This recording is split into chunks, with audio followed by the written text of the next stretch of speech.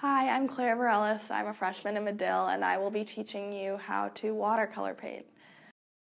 So to start out, you lay out your materials, which include whatever range of colors of watercolor paint you would like to use, in addition to your watercolor cardstock paint.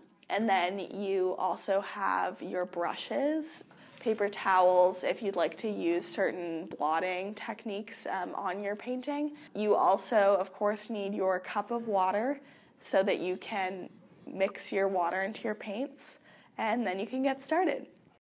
To start out painting, you pick your color, and if you're using paint in a tube form, take a little bit out of the tube and mix in a little water on your palette with the paint, and then you just take to the paper.